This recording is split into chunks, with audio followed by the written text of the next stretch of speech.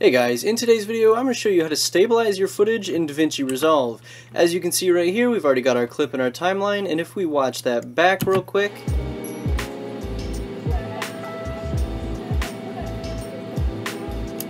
you'll see that that's pretty smooth, but you can definitely tell that it's handheld because it was handheld, so there's a little bit of that shake in that, and we're going to just try to get rid of that completely today. So what you're going to do is you're going to come down to your colors panel down here, and then you're going to pop into your tracker, which is this little crosshairs type thing. Click that, and then here where it says window, you're going to want to click that, drop down, go to stabilizer, and then we're going to click right here where it says stabilize. We're going to make sure we're at the very beginning of our track.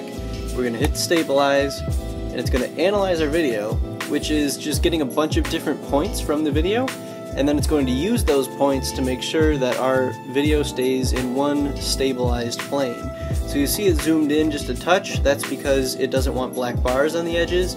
If you don't know what I mean, if you uncheck zoom right here and then watch it, you'll see that the whole frame kind of wiggles around. If we hit play here, you see how the frame kind of gets all gross. And then if we click zoom again, cleans those edges right up, crops it in just a touch, and you get good smooth footage. Now let's watch that back.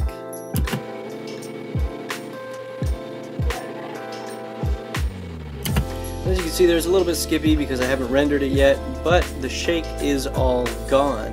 And that's all there is to it. You hit stabilize and it stabilizes your footage.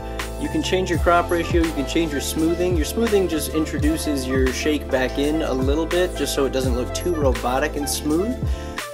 And that's it. That's how you stabilize footage in DaVinci Resolve. I hope you guys enjoyed the video. I hope you learned something. If you did, make sure to leave a like on the video. Subscribe to the channel for more content every Monday and Wednesday.